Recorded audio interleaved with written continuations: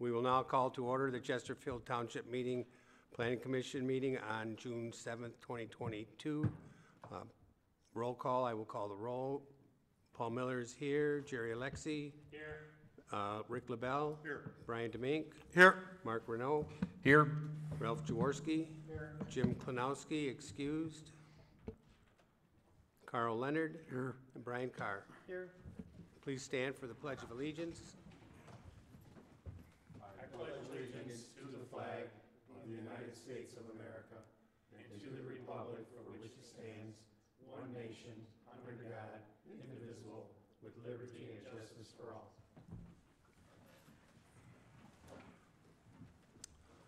Thank you. Approval of the agenda. I will make a motion to approve the agenda as submitted. Support. Motion by Mr. Miller, supported by Mr. Demink. All in favor? Aye. Opposed? Motion passes. We have two public hearings tonight.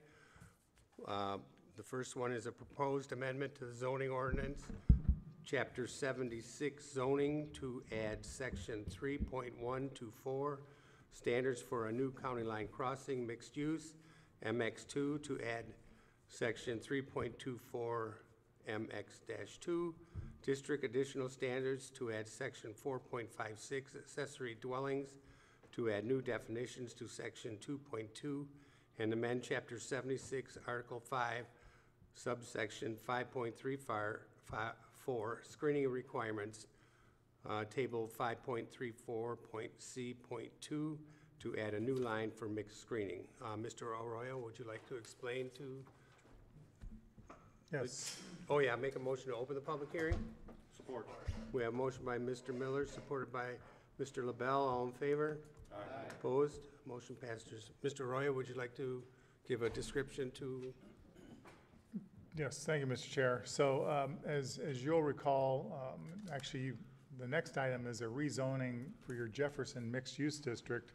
That's the MX1 district. As you recall, after the master plan was approved, we started looking at the zoning ordinance, and one of the first districts we created was the Jefferson Corridor Mixed-Use District, the MX1 district. And so your action and the Township Board's approval actually created that district in the zoning ordinance. Tonight is the first actual application to change the zoning map to apply it to a piece of property. Now we're looking at the second mixed-use district, okay? So this is the MX2 district. So much like the previous one, we're going through the process of creating the district. So this is a public hearing now for you to take comments and then ultimately make a recommendation to the Township Board on creating a new MX2 district. And so if you'll recall, this really started with a vision in the master plan. And this graphic is right from the master plan where the Planning Commission came up with the concept of creating a really unique mixed-use district along 26 Mile. So there's 26 miles on the north side of that graphic. I-94 is on the far left, on the west side, and then County Line Road is all the way on the right side of that graphic, on the east side. And so it involves creation of a new collector roadway that would run parallel to 26 Mile Road. And this is just a concept sketch, but it portrays the idea here. And what you see is a grid road network. You see a mixing of uses. You see buildings up close to the roadway, and you see a much more walkable environment. We call this like a village concept. And so this is kind of that vision that started the process. And so now you have this district which would actually put the regulations in place that would make this type of development possible, because you really can't do this in pretty much any of your commercial districts because you have more generous setback requirements. Generally, you have the parking in the front. Here, the parking is primarily in the rear, so it really changes the configuration. So it's intended, as I mentioned, to implement a village-scale development. The Jefferson corridor really more is his hamlet scale. Remember, we had the village scale, which is a little more intense. The Jefferson corridor and some of the other nodes were going to be hamlet scale, so much smaller. So this has a variety of uses ranging from professional office, hotels, technology, commercial retail, and then what we call missing middle housing or residential uses, and we'll get into that in just a minute. And it provides for a mix of uses either in a single building or on a single site. So you can have, on a single site, you might have for example, office building next to a retail building, or you could have retail on the ground floor with office above. It provides for a number of different iterations where you can mix uses on one individual zoning lot, which sometimes isn't really very possible to do in some of the more Euclidean zoning districts you have that are more single use in nature. So going on to some of the other highlights, it establishes streets known as primary retail corridors, and that includes 26 Mile and then the new parallel collector road. And those primary retail corridors tend to have regulations that are associated with property that fronts on those retail corridors. And the idea is that those would be the areas that would have the greatest level of pedestrian connection and provide for actually even slightly taller buildings on those roadways too, as we try to identify those as being those that are primary and have the greatest intensity of uses. And once again, the district does focus on walkability, building form, and that pedestrian scale development. So the residential uses include single family and two family, plus missing middle types. Now, what are the missing middle types? They include triplexes and quadplexes, which are known in the ordinance as small multiplexes. They include townhouses. They include cottage court bungalows, which are really detached, smaller detached residential units, 1 to 1.5 stories tall, but in a very more compact development form where the units front on a common open space rather than fronting on a public street. They include carriage houses, which are like accessory dwelling units on an individual lot. And they include apartment and condo buildings of a slightly larger scale that we're more like we're used to in terms of multiple family. And these are some illustrations showing you what some of these residential types might look like. The bungalow court in the upper left, that would be a sidewalk that would actually come up the middle and would serve those, and then parking would be either in the rear or it might be along the side depending upon their arrangement. The quadplexes are intended to really look more like large homes, more like large mansion homes, but they would have 4 units, typically 2 units downstairs, 2 units upstairs, but you really try to keep just one entryway facing the front so it has that single family look to it. And then you have your duplexes that have 2 units per structure, and then you have the traditional townhouses, which are quite often 2-story units that are attached side by side next to one another. And then the front setbacks are much different than your traditional commercial districts. They are much closer to the roadway, and we actually have what's called a build-to zone. So along 26 Mile, that would be from 75 feet to 90 feet from the center line. That's a roadway that has a 120 foot plan right of way, and so you're talking about really 15 feet from the right of way there in terms of the actual setback. So much closer, and I can show you some examples of what that might look like. And then on the collector, it's more like 43 to 53 feet. Your collector right of way is 86, so we're talking about 0 setback to potentially 10-foot setback along that roadway, and then 0 to 15 feet along other local streets. So bringing the buildings up much closer to the roadway. And then ground floor activation. Once again, in order to encourage people to walk, you want to have clear glass. You want to have uses that draw attention, such as retail, restaurants, and the like, and to get that kind of let's see what's at the next building. Let's keep walking. Let's go to the next building, creating that village atmosphere. And so when we talk about what the retail uses might look, for example, even along 26 Mile Road, this is an example, kind of precedent images that are actually included in your master plan. If you've been to Big Beaver Road near Rochester Road in Troy, you can see an example of kind of what this looks like. The top 2 slides show that you've got these retail buildings very close to the roadway, and there's no parking in the front. Sometimes you might have outdoor dining either in front of the building or in the side of the building, and then the bottom slide shows the rear of the building where all the parking is. So it really changes the way the roadway looks. You get to show off the architecture of the building rather than the parking lot to the people driving by, which we think is a really great thing. You know, it kind of makes it, this will make it look different than other parts of Chesterfield. Certainly, you've got your traditional retail corridors with your large big box uses. That's great. It's nice to have those choices. Now this would bring something that looks a little bit different. And so the building height, typically a maximum of 45 feet or 3 stories for those lots that front on 26 Mile or the collector streets, and then 30 feet or 2 stories for those on the local streets. Commercial buildings are limited to 35,000 square feet unless you can justify something larger by special land use. Once again, you've got big boxes already in this community, probably more than you could possibly ever want, right? You've got every major chain that has a big box is located here. This is not the place for that. You have places for that. This is for smaller users, and once again, trying to think about what you would have in more like a downtown setting. You wouldn't have those types of, typically have those types of larger users, or they might be limited, and you would have to make a special case through a special land use process for that. And then in order to encourage pedestrian activity, and instead of drive-up windows, restaurants would be able to have walk-up windows. So you could go up and place an order and be served as you're strolling down the street, and possibly it could be something as simple as ice cream. It could be something to drink, or it could be actually takeout service for food. So the road network, as I mentioned, is a grid-style network with short block lengths, 600 feet maximum, which encourages walkability. Basically, you can turn the corner, go to the next block, and you can also find a way that if you park your car, you don't have to walk forever in order to get to the next block, in order to cross back over to get to the front of the stores. On-street parking is envisioned on both the collector roadways and the local streets. Obviously not on 26 Mile Road, but on the interior streets, that's where that would be. And then outdoor dining is allowed, and it's also encouraged. So that's a short overview of the district. I'll be happy to answer any questions. Thank you. Is anybody from the general public would like to speak?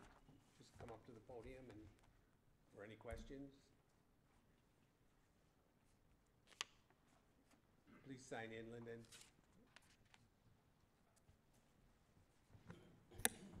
Hi, Linda Hartman, 48221 Forbes.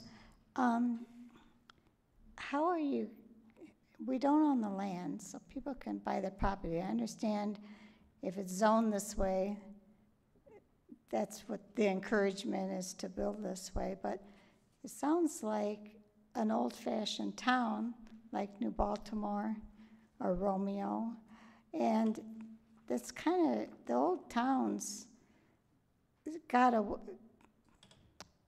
people park behind them, and they also live upstairs from them, but it seems like desired parking is in front of stores, not in the back of them, unless you have the back door be the front door and the front door be the back door. Anyway, just a little explanation on that. Thank you. Thank you. Anybody else like to speak? If not, I'll bring it back to the board. Mr. DeBink? So this is gonna be somewhere like over behind Costco too, like how they got those stores back there where they have businesses up front, living quarters above, and then you have parking behind. And then, like you said, right over there at 16 and Rochester Road by Mission Barbecue and all those other Right, ones. that's exactly, that was the picture That's right what I by thought that Mission was. Yeah, I've Barbecue. been over there. I Exactly. know what you're talking about. Yeah, where they're closer. So, and that's, and to answer the question that was, that Linda had, that's relatively new development that Right. is right up to the roadway, and they're doing very well. Those businesses have been there. And they you've they got seem to be Big Beaver thriving. there, which is what, like 4 or 3 lanes each way with Each a large direction. medium, yeah, right? Right. With your turn lanes. And that's actually an implementation of the Big Beaver Corridor Study, which I did for the city of Troy. And we actually talked to them about bringing the buildings up to the road, and then they amended their ordinance, and then that's development now that you see that's implementing the Big Beaver Corridor Study. Then on the backside, then they have like Nordstrom Rack and Larger boxes. REI and all the ones behind it with the Right. large parking areas or behind it, front of it, right? Okay. Now, that's a little different. Here, you wouldn't necessarily have that because it depends on the size of those, because you're not gonna have the bigger boxes, but you might still have something of 20 to 30,000 square feet behind it that would serve as a retail store or drugstore or something like that that could still function, even a small grocery store. Okay, thanks, Brad. Mr. Renaud? Mr. Carr? No, I think it's fantastic. I remember doing it when we were developing it, and I thought it was a great idea then, and I think it's a good idea. Thank you. Mr. Leonard? Yeah, I like the diversity, to change things up a little bit. so we're not rubber stamping every part of the township. So I'd like to see a little change up. Thank you. Mr. Jaworski? What I do like about it is finally somebody's addressing the feeder streets and the traffic, and not having so many entries right off the main road. I do like the idea of bringing in new ideas and thinking outside of the box, outside of the township box, I should say. The only concern that I have about it is the only concern I have about it is it limiting that corner? That's it. Mr. Lexi? Yeah, I think it's a pretty good idea also, especially with the price of gas right now. You could pull in the back there and go to, hit all them stores at one time. I think that would be a great idea. Thank you. Mr. LaBelle? Thank you, Mr. Chairman. I'm also in favor of this. It's very progressive, forward-thinking, and I think this is the next phase of what we're going to see elsewhere throughout our county and through our state. Thank you. Thank you. Also, I think they're in Shelby Township, they have this on, between Hall Road and 21 Mile, they have There's a section. section between Shaner and Hayes that is like that. It's pretty nice looking. I'm in favor of it. Mr. Deming? It also goes what we discussed at board level at the last meeting, getting sewer up there, because we know with the new Ascension Hospital going in, they're putting in their own sewage pumping station, and it's already been at board level now, trying to get a sewer line up there through bond issue and bring it up from New Haven Road to Washington to Burden, like that. So we're looking at that from board level right now to get sewer up there, because right now there's no sewer up there. Okay, thank you. Anybody else like to speak? If not, I'll make a motion to close the public hearing. We have a motion by Mr. Miller, supported by Mr. Alexi. All in favor? Aye. Opposed? Motion passes. Our normal procedure is to wait 2 weeks, but I will poll the commission to see if they want to vote tonight or wait 2 weeks. Mr. Alexi? Tonight? Mr. LaBelle? Tonight. Mr. Demink? Tonight. Mr. Renault? Tonight. Mr. Jaworski? Tonight. Mr. Leonard? Tonight. Mr. Carr? Tonight. Mr. Miller, tonight. With that, I would entertain a motion. Mr. Chairman, I'd like to make a motion. I'd like to make a motion to approve the proposed amendment to the zoning ordinance, Chapter 76 zoning, to add Section 3.1.24, standards for a new county line crossing mixed-use MX, to add Section 3.24 MX2 district additional standards, to add Section 4.56 accessory buildings, to add definitions to 2.2, and amend Chapter 76, Article 5, subsection 5.34, screening requirements. I'd like to make a motion to request the main board to, as a recommendation from this board, to approve this proposal. We have a motion by Mr. LaBelle, supported by Mr. Renault. All in favor? Aye. Opposed? Motion passes. Thank you. Our second public hearing tonight is a rezoning request number 354. It's a request to rezone property west of Jefferson Ave, north of Cotton Road, from C1 local commercial to MX1 Jefferson mixed use, located at parcel ID 15-09-28-326-043 and parcel number 150928-326-044, parcel 150928-326-050, 150928-326-051, 15098 0928-326-052, and 150928-326-53. I'll make a motion to open the public hearing. Support. We have a motion by Mr. Miller, supported by Mr. Alexi. All in favor? Aye. Opposed? Motion passes. Mr. Arroyo. Yes, you have a petition from an applicant who is requesting the rezoning of certain properties that have just been described to the, from C1 to the MX1 district. This property fronts on Jefferson Avenue. You can see there's, and if you look at our letter, there's existing commercial property to the east and to the west. Nearby, just to the south, is the Bayside Car Wash, is kind of give you a little perspective. You have existing residential behind this property that is zoned R1B. And if you look at the top of page 2 of our letter, we give you both the zoning and we also give you the land use classifications. There's also commercial development across the street currently. You have John's Cutlery and then a small other shop building. The master plan envisions this area as local, commercial, or mixed use, and that's what led to the creation of that MX1 district. And this is the first property that's applying for it.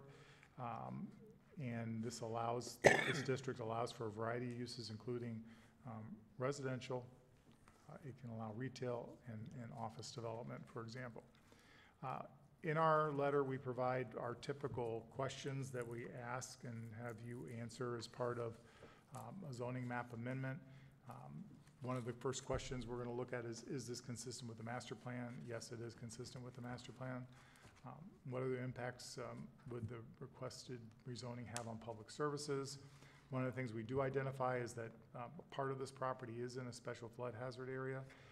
So when a site plan comes forward, that will have to be addressed in terms of specific, once verifying that, and then also there may be some offsetting construction techniques that might have to be used, and a permit will be required in order to construct within a special flood hazard area so that it doesn't increase the potential for flooding on other off-site properties. And we talk about, I'm not going to go in detail into every single question here, I'm just kind of hit some of the highlights. Would development under this zoning be able to meet the new zoning district requirements? That's under number 7. We would anticipate that there is enough property here that's being rezoned that, looking at the district, that you should be able to craft a plan that would in fact meet the requirements of the district. And we don't, and then the other key one is number 10. We don't see this as being a spot zone because, number 1, it's consistent with the master plan, and that's the number 1 question you ask regarding a spot zone typically. And this is also something that is being created to establish this district, which is another proposal that's consistent with the master plan. So our key finding here is that this is consistent with the master plan, and your action would be, when you're ready to make a motion, and if you choose to do so, it would be a recommendation to the Township Board. Thank you. Anybody here from the public would like to speak on this matter, please come up to the podium, state your name, and sign in for the record.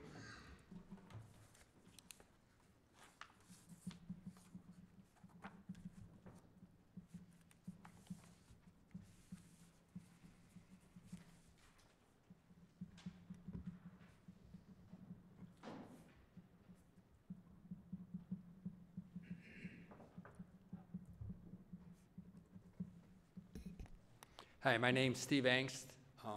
I've been employed in Chesterfield for over 30 years.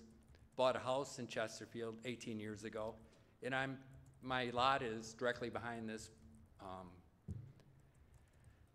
this property that we're talking about. When I bought this property, I checked out the zoning, said C1, and I thought, yeah, I could live with it.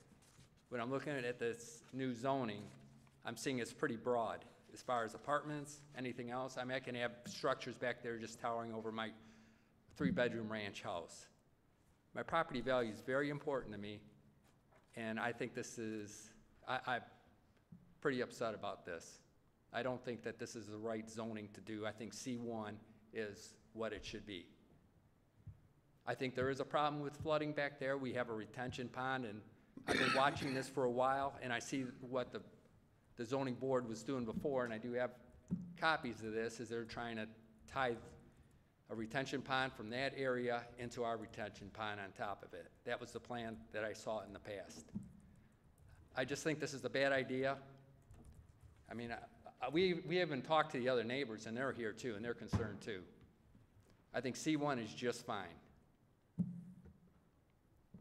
Thank you. Thank you. This property's already been rezoned for MX1,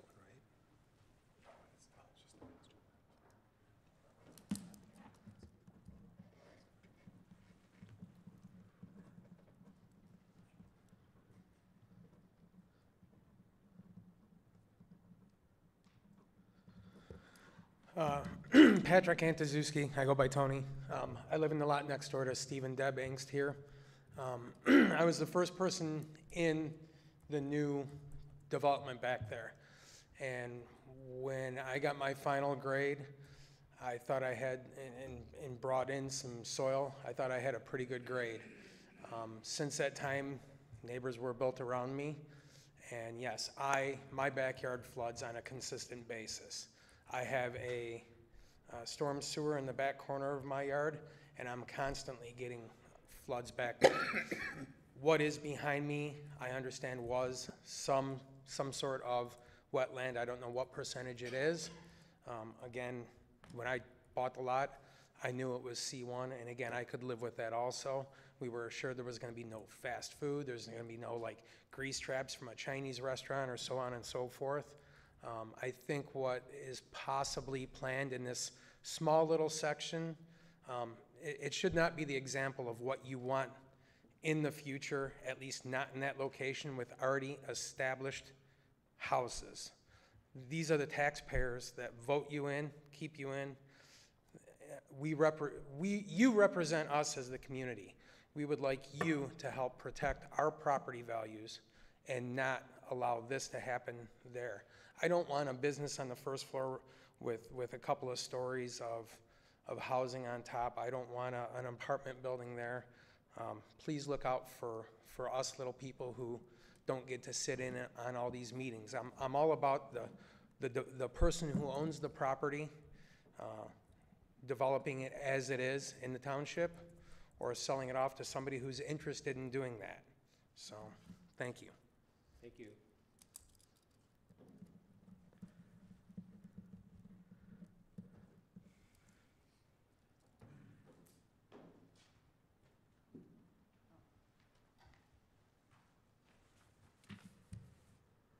Good evening. My name is Marty Neester. I've been here before in regards to rezoning certain areas back behind our homes. So when I got this letter, you know, and I appreciate you guys putting up your master plan for the other development, right? Where is, I guess, the pictures for this? What is the idea for this? Are you just putting it out there to rezone? Is it 4 different owners of those parcels? Is it 1 owner? Can you give us a little bit more information? Just in, I mean, everybody's looking at me like deer in headlights. But what I'm asking is, are there different, there's 1, 2, 3, 4, 5, 6. There's 6 different parcels, am I correct? Yes? Is it 1 owner? Is it 1 owner? It's 1 owner. So the same, did I hear yes? I'm sorry. It's from here to here, 6 parcels. Okay, so it's on the north side of the car wash. It's not on the south side of the car wash. Is that correct?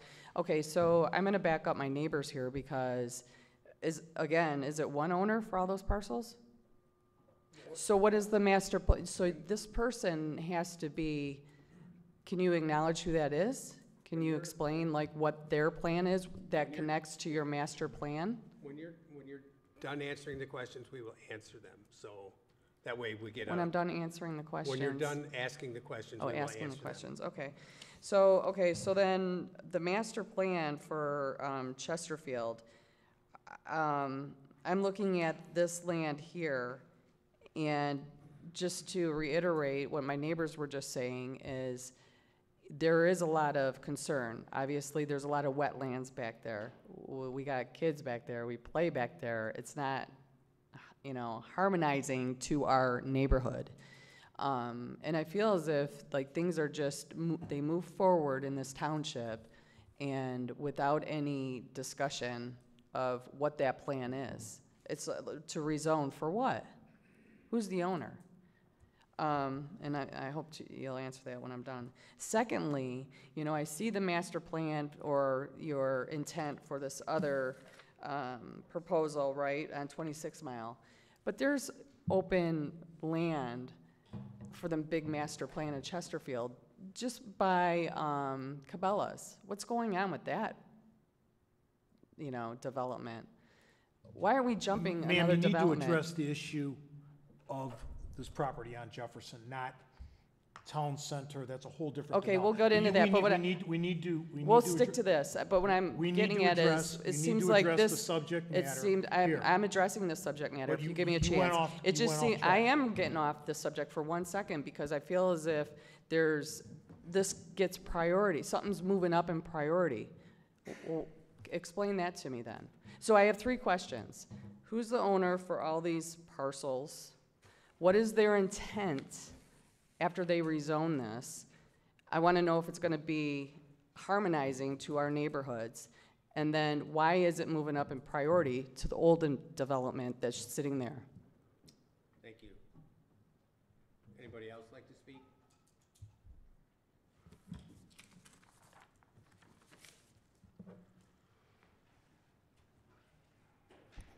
Hi, Linda Hartman. Would you explain the difference, because you want to rezone this to MX1 and you just described MX2, and I really don't know the differences between those two. Could you explain that and how it would work on this property? Thank you. Thank you. Anybody else? Mr. Monty, you want to speak?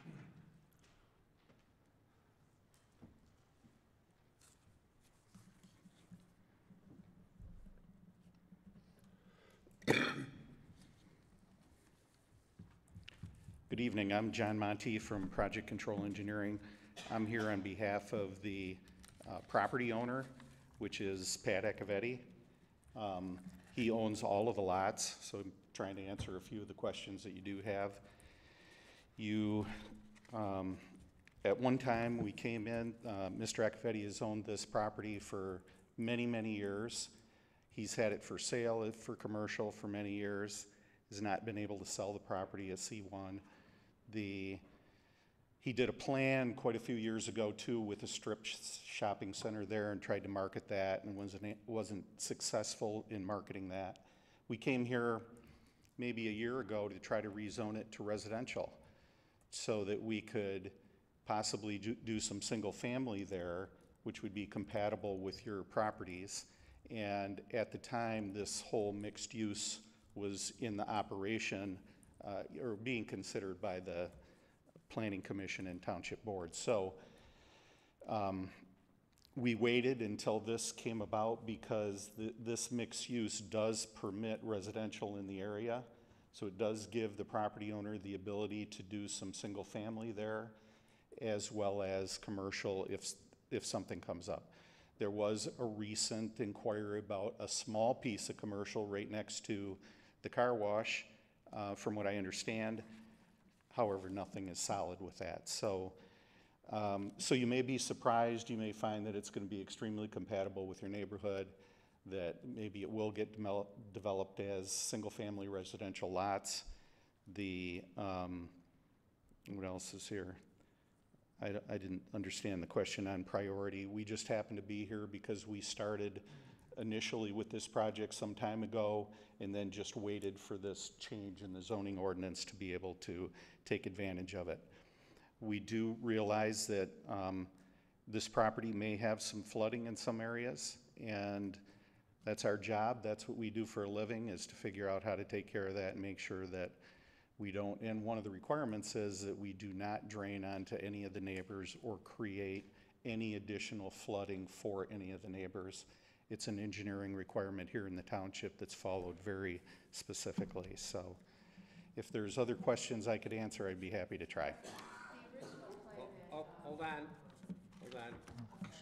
Please come up and address the board.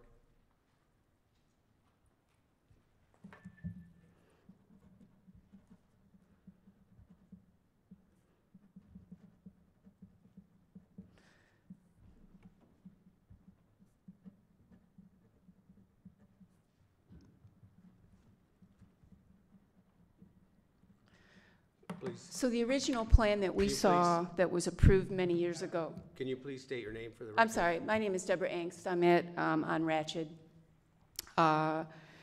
It showed a detention pond that was kitty corner to our current detention pond, and that was going to hopefully solve the problem of the flooding. I'm just wondering if that is in your plan? Is that part of your plan? There's no plan right now. There's no consolidated plan for an overall detention basin. There's no plan right now. Is there some philosophy of how you're going to stop the flooding? John, go up to the mic so it's on the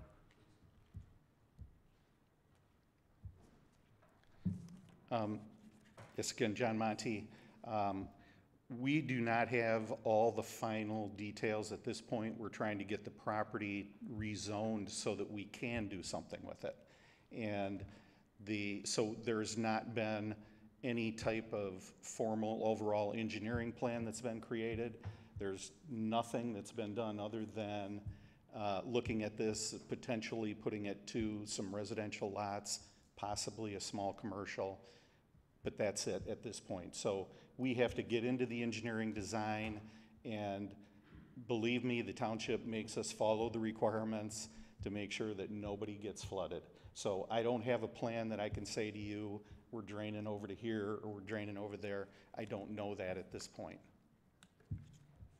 Any other questions? Please come up to the podium. I've signed in before. I'm Steve Angst. What I'd like to say is I think if there was a zoning that you could just say it was residential that you're going to put in, I can't speak for everybody, but I kind of think we'd stand here with open arms and say, yeah. But being an MX1, that is a pretty broad assortment of buildings. And for us to stand here and say, oh yeah, come on, we're thinking of our property values. Do you have any? Thank you. Mr. Again, Patrick Antaszewski. And Mr. Monty, I hear you say the rezoning would permit single family, but what does it not omit? And I think that's what Steve is talking about here. Can you, as a group, inform us our worst case scenarios, what this rezoning would allow in that area? And maybe put yourself in our seat for a minute and alert us to what that actually is. You know, I hear it could be commercial, and you know, you say you may find, there's a lot of mays, and I can appreciate that. But there's a lot of things that we may also find that we wouldn't be happy with as homeowners back there. So as a board, would you maybe clue us in on what those things might be, please? Thank you. Mr. Arroyo, you want to touch base on that? Sure. Just by way of background, and I talked about this a little bit earlier, the MX1 district came about as part of the study of the master plan that took place by the Planning Commission and was ultimately approved by the Planning Commission and the Township Board. The idea here was that when the master plan was being updated, the Planning Commission took a look at the entire township, and particularly along the Jefferson corridor. And a couple of observations. One is that there have been a number of ZBA variances that have occurred over the years along this corridor for people who want to develop, because a lot of the properties here are somewhat shallow in depth, and when you try to apply the underlying zoning to development of the site, many people have basically said we can't develop or we can't improve our property based on the existing setbacks that are in the districts that currently apply.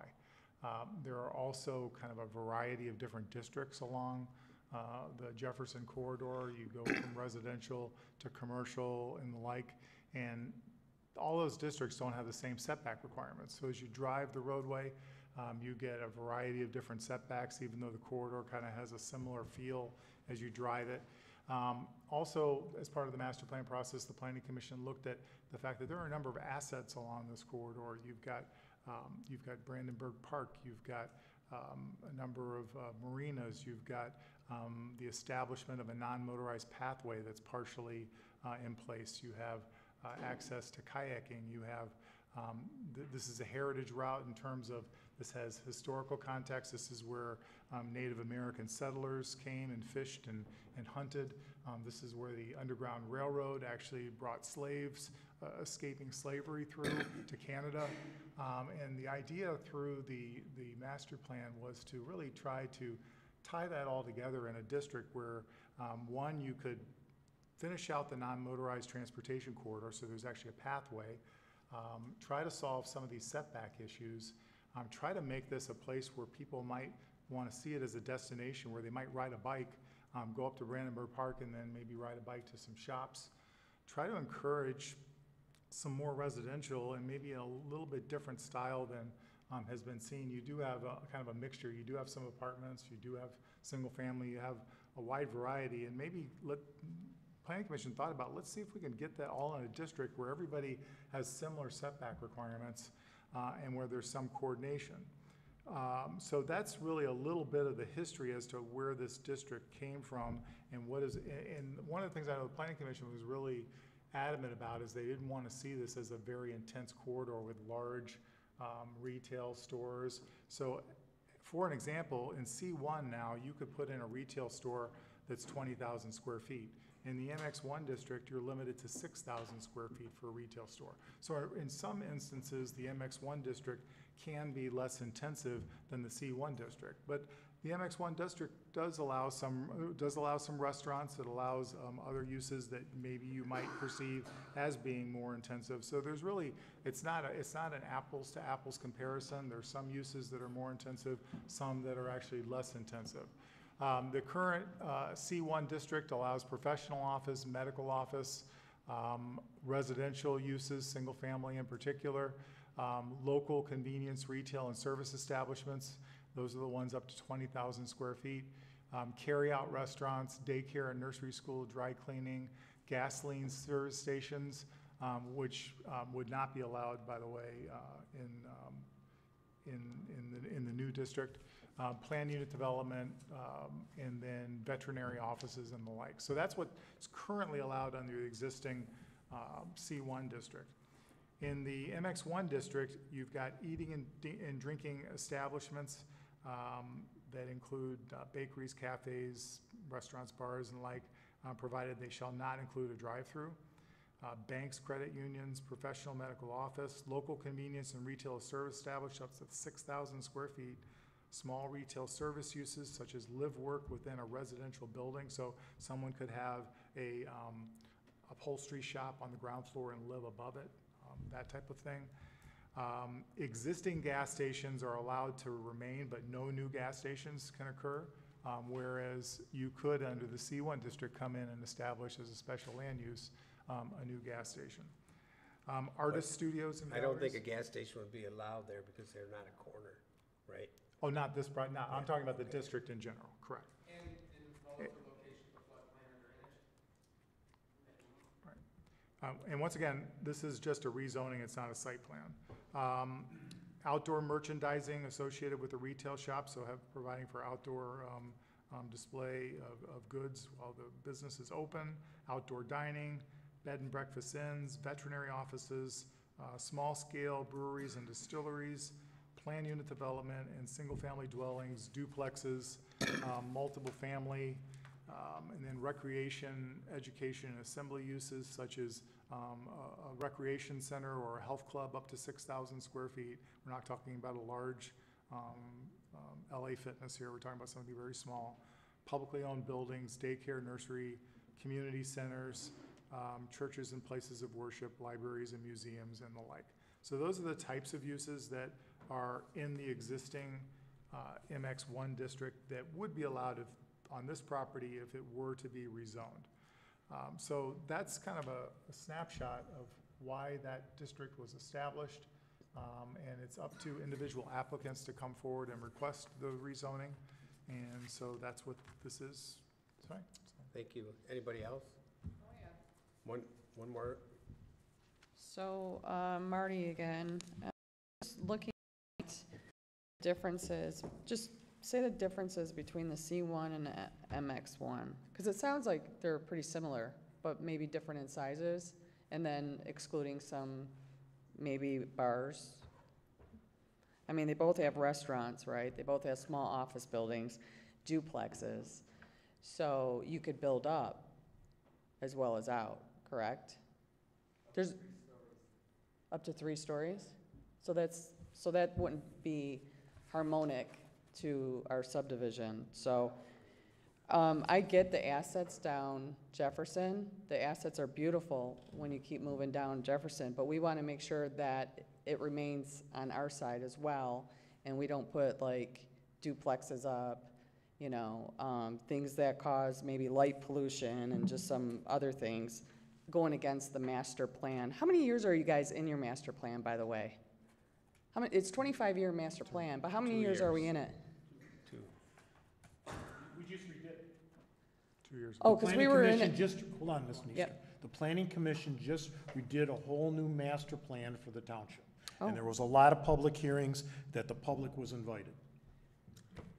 And we've had master plans before, but we just renewed it.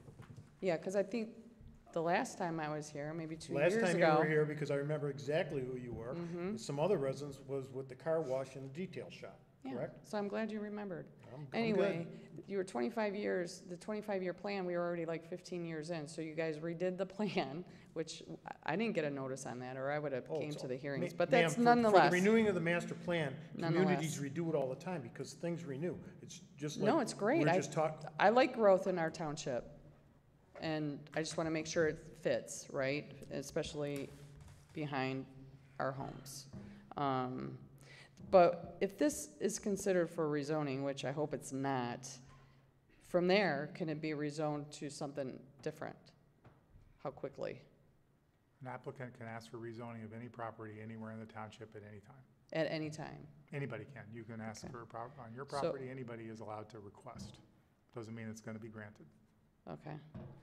No different than someone in your subdivision. A while back wanted to have run a daycare house out of a house in your subdivision.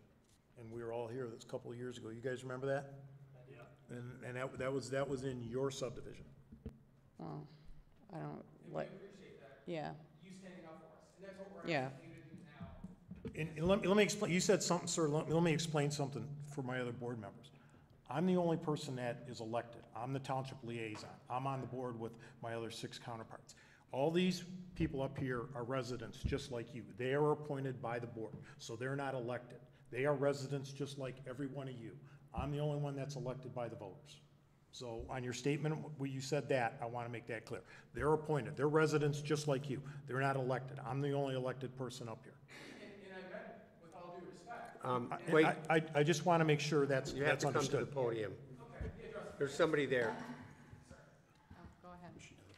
Take over. Again, I did that with all No, utmost I respect. know, I understand, but I just want to make sure it's And understood. I'm asking you, Normal As a group- procedure is you can come up one time. And everybody's here been up multiple times.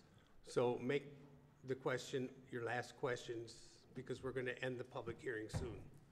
I think this is in all our best interest to have good, open dialogue and communication. but- I'm thanking you all for the time that you spend on representing us as a community, and I'm asking that you help safeguard. I would like this not to be, I don't know enough about it right now, clearly. I'm asking that you, as a group, look out for the residents that are in that area, and that you don't make this your first go. I understand the MX2 is something new. I know MX1 is not anything new. I'm asking that you don't use this as an example. Look out for us if you would, please.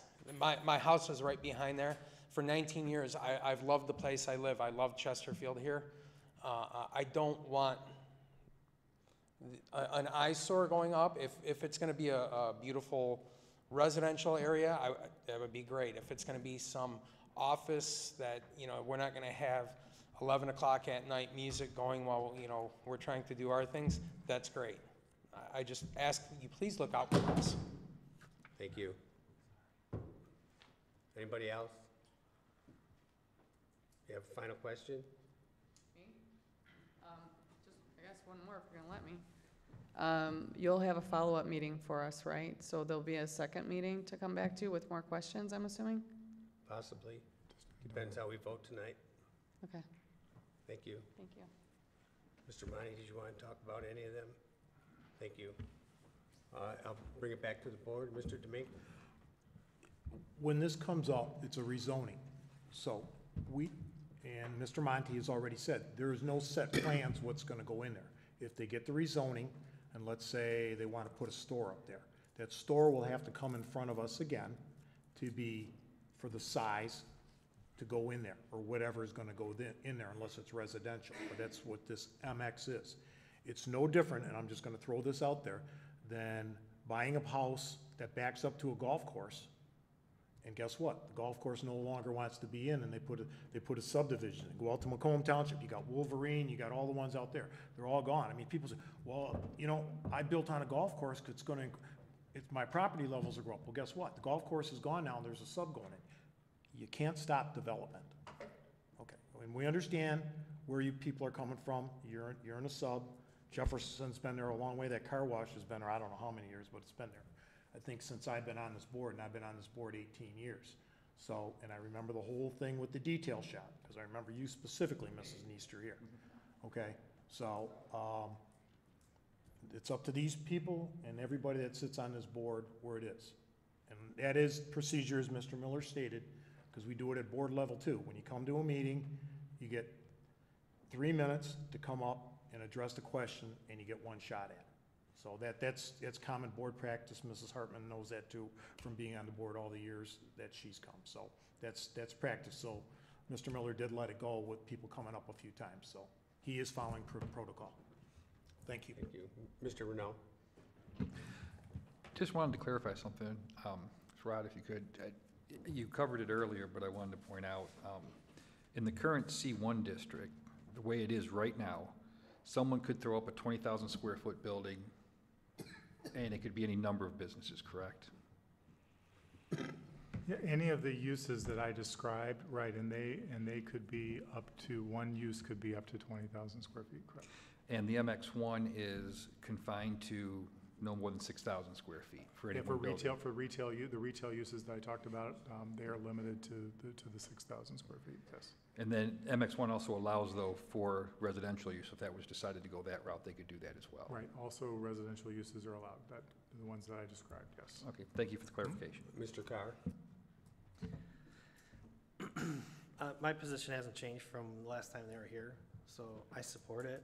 I supported, obviously, the master plan because I was part of it. And I think that one way or another, like Mr. Demink said, we can't stop development. I mean, these lots have been vacant for decades. And, you know, I do remember also the car wash, and a lot of the residents were upset because they didn't want a car wash. So then we stopped that because of the pushback. And even though I voted to put the car wash there, the detail shop, correct. Yeah, it was an expansion of the car wash, but correct, yeah. So, but, I know, the residents were hesitant on that too. So, to me, MX1 is a really good compromise. I think it allows a lot of latitude for residential, but also, some mixed uses. I mean, I think I'd rather have that than the commercial space behind my property, but, so from my perspective, I support it. I think it's a good idea.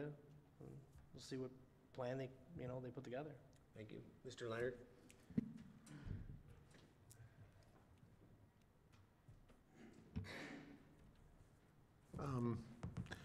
Yeah, this has gone round and round with trying to develop it as it is now with the detail shop. It just seems like it could be worse if it stayed the same with something up to 20,000 square feet. This seems like it's really tame compared to some of the things that could happen there. And the little village atmosphere just seems like it'd be a nice mixture. How it all shakes out as this moves forward, if it's rezoned, it's hard to say, but it just feels like there's more teeth into doing something very nice. So kind of leaning towards this. Thank you. Thank you. Mr. Jaworski? Yeah, we talk about harmonizing in the neighborhood. And we put 2.5 years into the master plan, 3 years. And the basic goal of that master plan was to harmonize not just the neighborhoods, but the entire township. And it was to attract a lot of young folks to the neighborhood, or to Chesterfield Township, with things that they want. The public was also invited to comment and submit their wish list on what they want. And one of the things was bike paths. And in order to get a lot of those bike paths, we had to update our master plan so that we could go and attract additional funds. Is that correct? That master plan is then used to solicit state funds and federal funds and things of that nature. So there's a ton of thought, process that went into this. And from my perspective, I think there was a storage lot that was proposed for that spot a long time ago. So, yeah.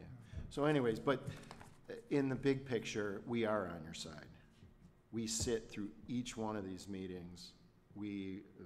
Many of us have served multiple 3-year terms.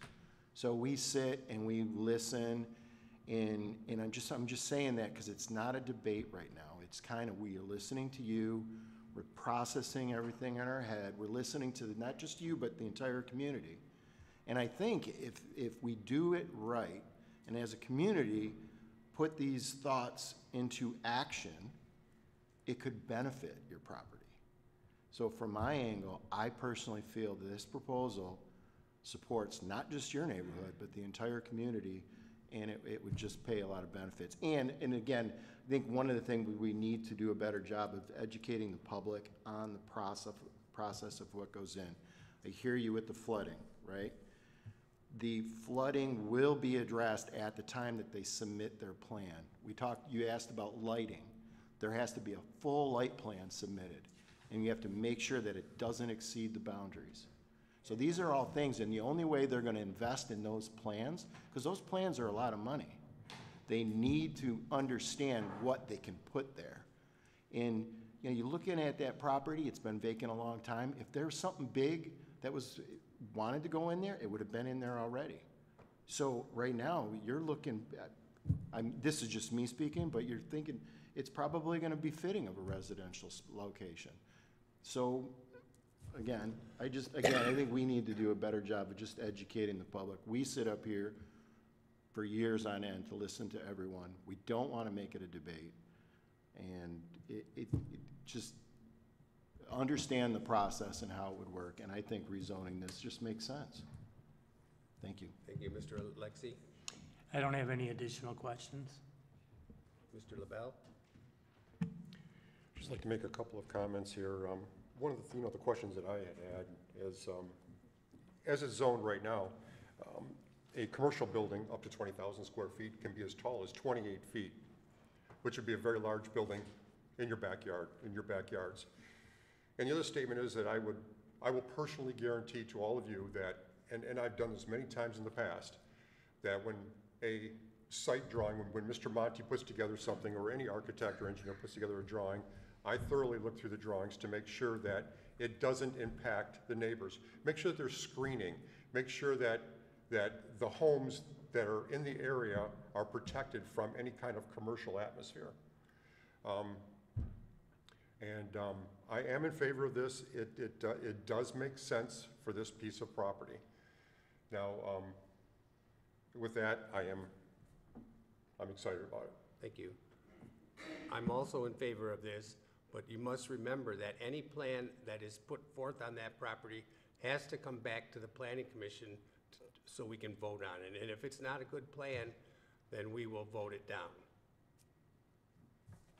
One last question. I ask that when every one of you votes tonight, you vote as if your house was lot 104 or 105 right behind there, and use that as your perspective when you vote, please. Can I tell you a little story about this? Sure. We had to have a subdivision put behind my house that has been vacant for 25 years. And now we're gonna get a subdivision, all the deer are gonna be gone, everything's gonna be gone. And I had to vote yes on it because, you know, it was the right thing to do, but I didn't want it, but I had to vote yes, so. Yeah, well, I know that. So we'll make sure, you know, that something nice goes in there, okay? With that, I'll make a motion to close the public hearing.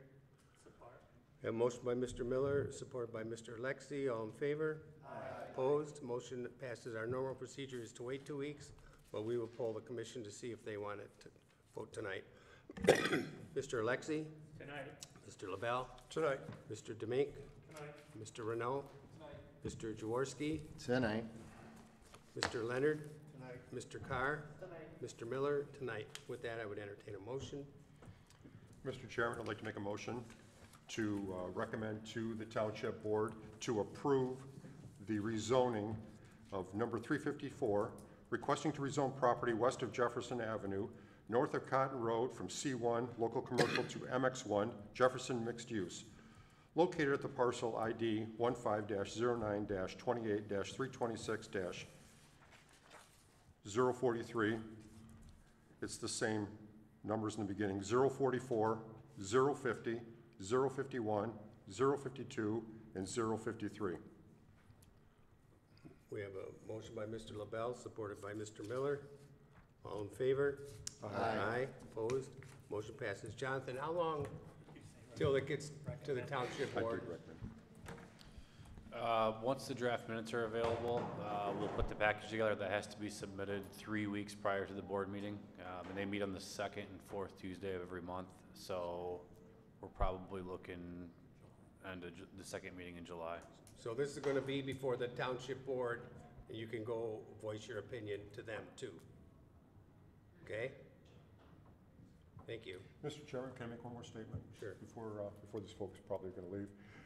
Also, please keep an eye on the website, on the Chesterfield Township website, and look at our agendas when Mr. Monti or Mr. Accavetti decides to do something with this property. There's going to be a site plan that's presented to us. We certainly would invite you to come that evening and see what they're proposing.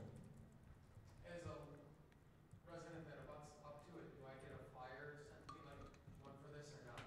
You can go on the Township website and you can ask for the agendas of all of them. So, Mr. yes. Chairman, if any of the residents have procedural questions as well, they can come into the office or give me a call, and I'd be more than happy to walk them through, you know, when a notice is required, when it's not, and, you know, what timelines will look like on stuff. Okay.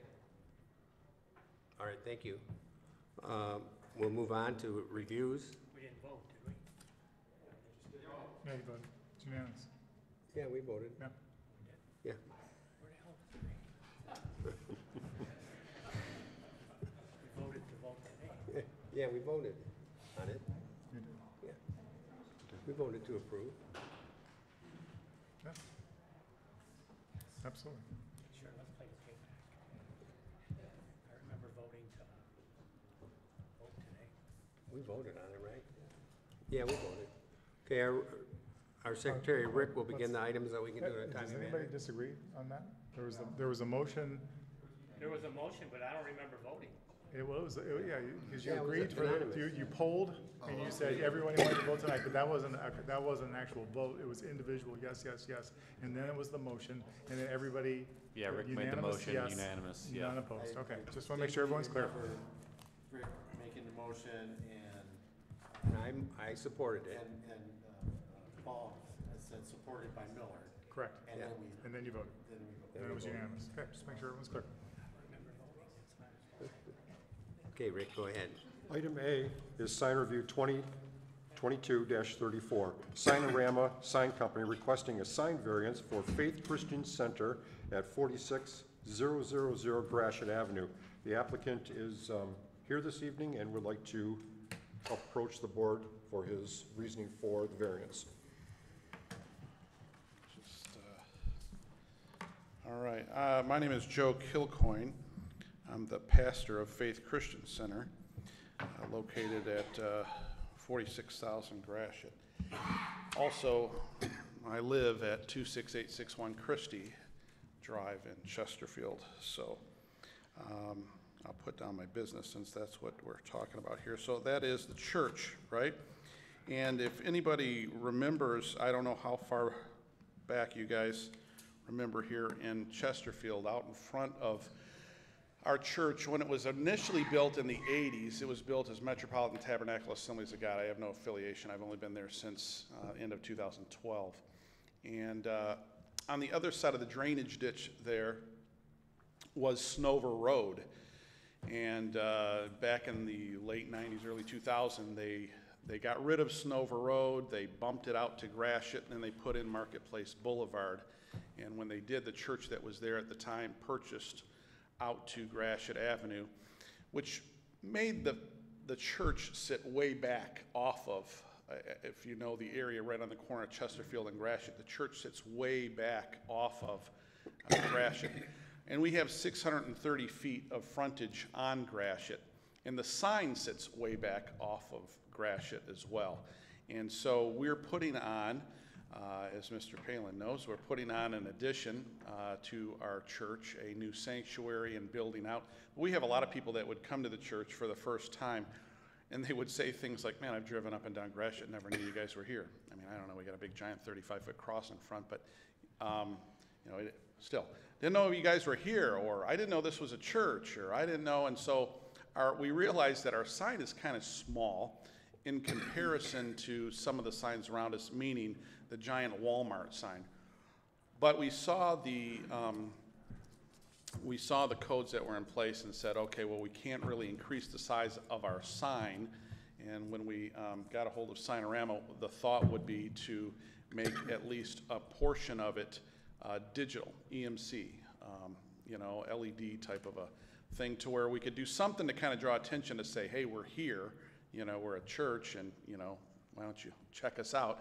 And so we believe that putting on the addition is going to help. However, when we looked at it, the reason why we're asking for a variance is the code that's in place. I think it says something like 20% can be EMC or LED or whatever, and we're looking for something in the 40s. I would like to have something.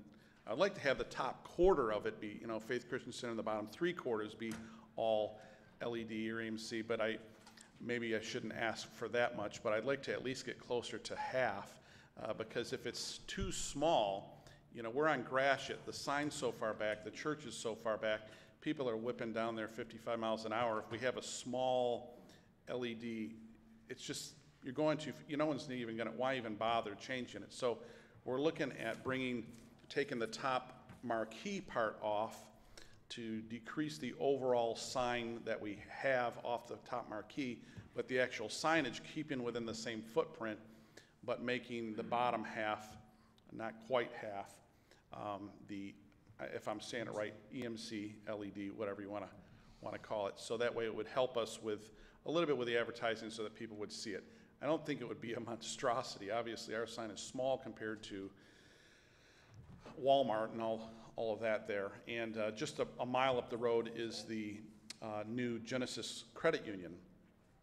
And they have like 75% LED. Now, maybe that happened just before. I don't know, Jonathan, if you'd be able to, maybe they got in before, but they're pretty new. And I'm thinking, well, they got over half. And so we're just wanting to just have some advertising stuff. And we're limited, but we have so much frontage and we're so far back off. We need something outside of maybe the guy that they're not using right now on I-94 that used to be for Gibraltar Trade Center, and I don't think you'll let us put that big guy up there, but something else maybe that would.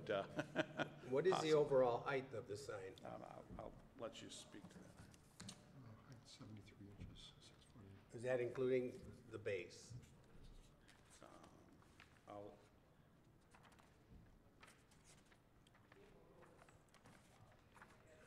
Currently, the sign with the top on the top of it's 141 inches. He wants to take that piece off, so it'd only be 118. It's gonna reduce it 23 inches, about 2 feet.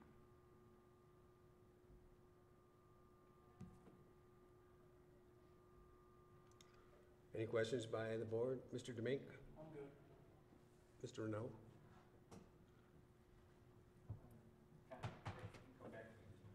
Mr. Carr?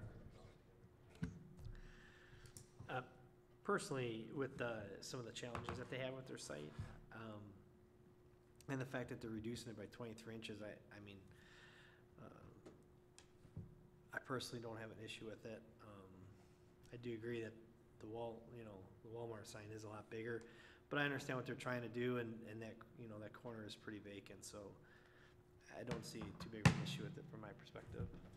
We have 7.3 acres, and there's 2 acres that are out in front of the church with just a sign on it. So I appreciate that you understand. Yeah, understood. Is that it, Brian? Yeah, no, I'm good, thank you, sir. Mr. Leonard? I'm good, thank you. Mr. Jaworski?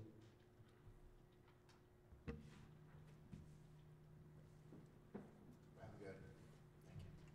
Mr. Lexi? I'm good also. Mr. LaBelle? The question I have, I'm looking through what was submitted to the township, and you're coming up with these dimensions, 118 and what have you. I'm not seeing it on the drawing. It wasn't on the drawing, so I actually went to the church just before the meeting and got the dimensions off of myself. So, as far as the township is concerned, they're gonna need something in writing, exactly what's gonna happen with the sign. Not just hearsay this evening. Yeah, I understand. We're gonna need some kind of a drawing. Yeah, we have the drawing submitted, we just need to add the height to it. We're not changing the existing structure other than lowering it, because we're gonna take that decorative finial off the top. Okay. But I don't see same that in structure. writing there. The proposal that I have, what I have in front of me, doesn't state that. It doesn't give me a height of the sign. It doesn't give me any of that information. And you're saying that you've got it someplace else?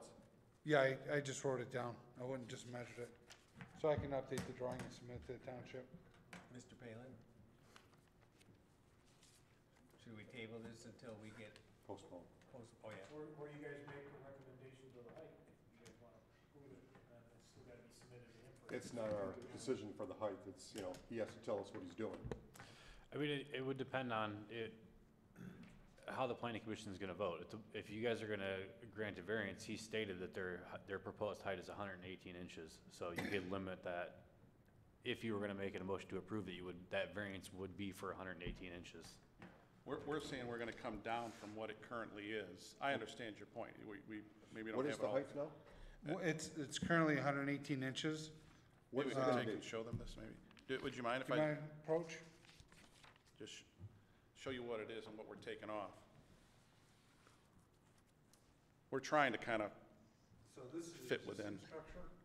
Right now, what we're gonna do is take this whole top part off, and just keep the cabinet, and then the work we're gonna do is within the existing structure, we're not changing the structure. That's great. So what is it from the top of the sign to the ground? 118 inches. 118 inches. Okay. That's the dimension that I was looking for. Thank you. Are you okay with that, Jonathan? Us approving it at a height of 118 inches? That's up to the planning commission, however you guys wanna do it. Mr. Renault? Yeah, I do have my question now, or questions, I should say.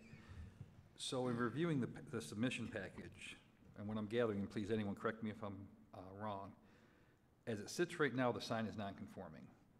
What we're looking to do is modify the existing sign to be slightly smaller, but still non-conforming. And then I noticed in the packet that there was actually a form that was filled out, which is for existing non-conforming signs, that basically states even if you do the sign right now, by no later than March 30th, 2027, you're gonna have to bring the sign into compliance with the sign ordinance, which means you're basically buying about 4.5 years of this exception. Right, so then would we potentially, and I don't know the answer to this, would we potentially come back for another variance to keep it? Or is that, I don't know. The variance would run to land. My assumption is that affidavit was filled out when they submitted the original sign package, not knowing that the review is gonna come back for, a sign that doesn't meet the ordinance. Do you wanna elaborate on that? I mean, I know we've had this issue come up, so. Yes, unfortunately, this issue's come up a number of times. But even if you get this variance that runs with the land, it's still a non-conforming sign. And it's still going to have to be conforming by, March 30th, 2027. right, Right, so essentially what you're saying is you're getting a sign that's gonna last just a handful of years. And then correct. it's gonna have to be smaller? Wow. It would have to meet the requirements of the current ordinance, which is 32 square feet and 8 feet in height. And then the 25% for the electronic message sign. I guess I would kind of answer the question, we're here for a variance from the ordinance because of the uniqueness of this property. So wouldn't a variance for a larger sign for this property set the precedence? No, because it's still a non-conforming sign. Even with the variance, it's still a non-conforming sign. So if we came back in 4 years, we're still gonna be asking for a variance for a non-conforming sign.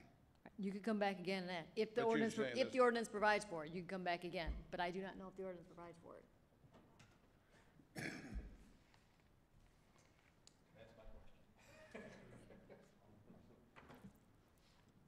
Maybe they come back again for a second variance. I don't think it specifies. And that would be something we'd have to look into.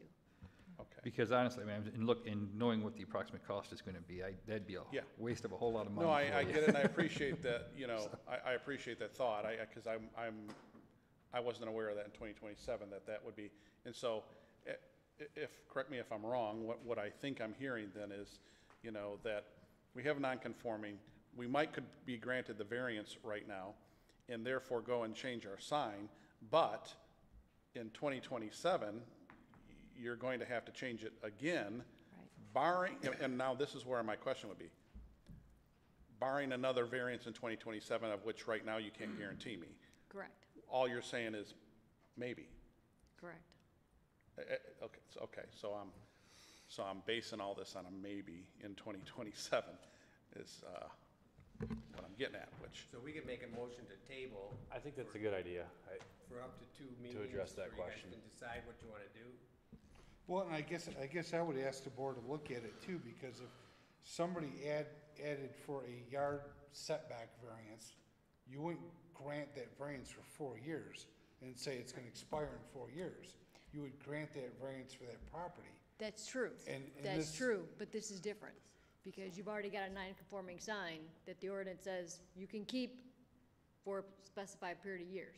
Okay, so And let's the approach idea it this behind way. that is to let business owners get some value out of their sign for a number of years and have time to save money and bring their sign into compliance. So it's different than a regular variance. So let's approach it this way.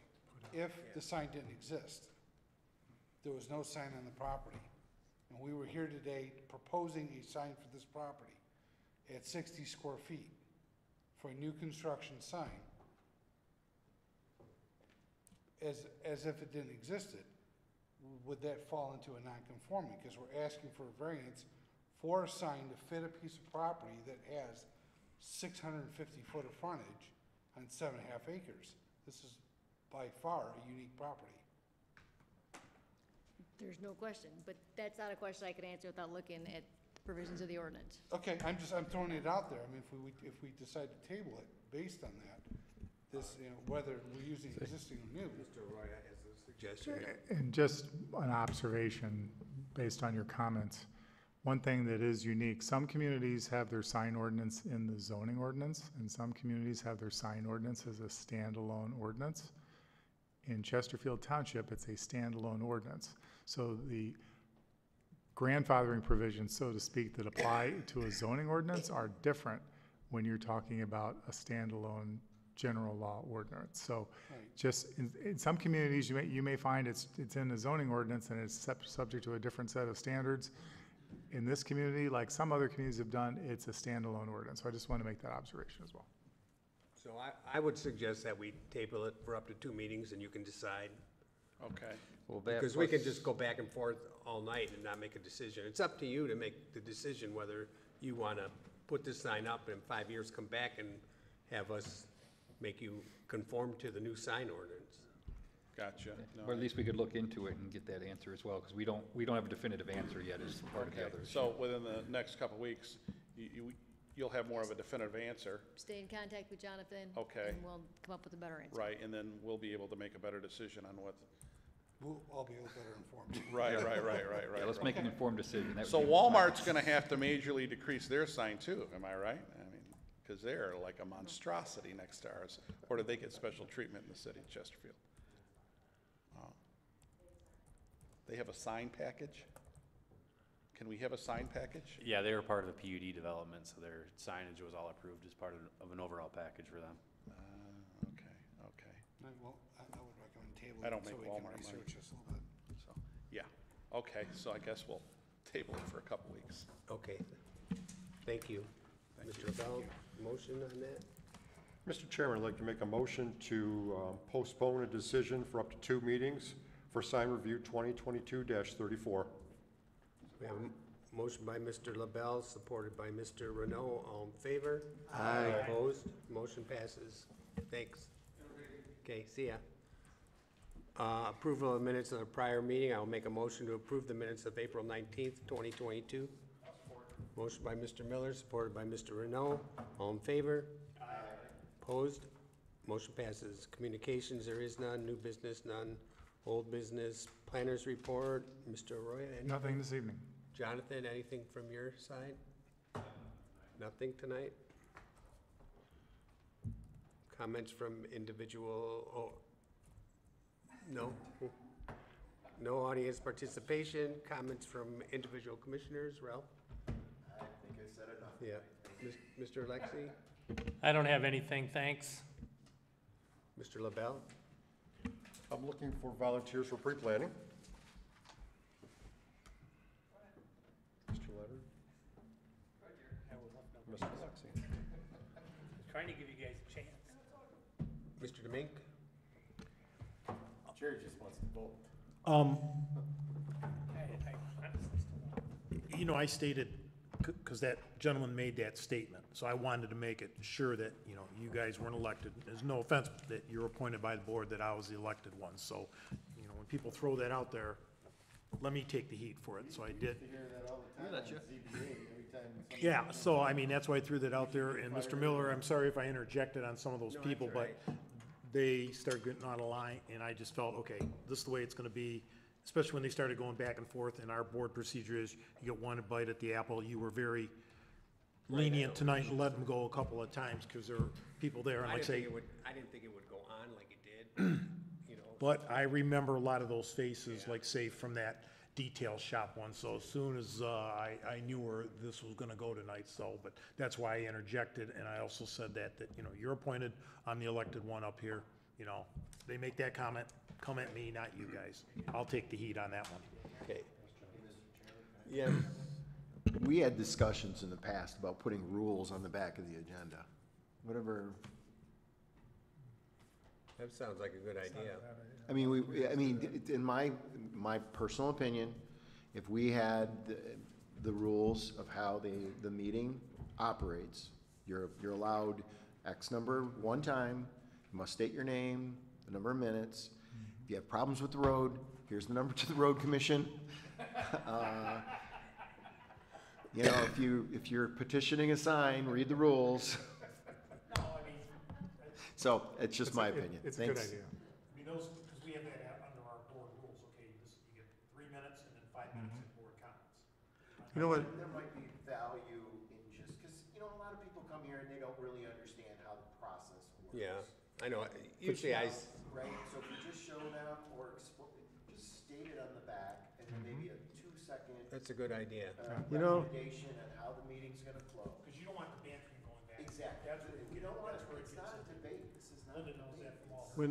When the car wash detailing came about, I thought we kind of showed that we were for the community, because and it's like they forgot all about that. Like The general public has a very short attention span. yeah, it's like, well, you didn't want the big car wash, well, we're trying to kind of pull this in, to put some teeth into it, so there is a little more control over something nicer. But, I thought you described it pretty well. Mr. Renault? Mr. Carr? Good, thank you. Mr. Leonard, you done? I'm good. With that, I have nothing. I'll make a motion to adjourn at 8:25. Support. We have a motion by Mr. Miller, supported by Mr. Demink. All in favor? Aye. Aye. Opposed? Motion passes. Oh, I just want to make one comment. I'm just going to thank everybody now for volunteering for the, Hey, so do I. So if I didn't vote, does that count as a no vote? Yeah. I don't remember voting. Hey,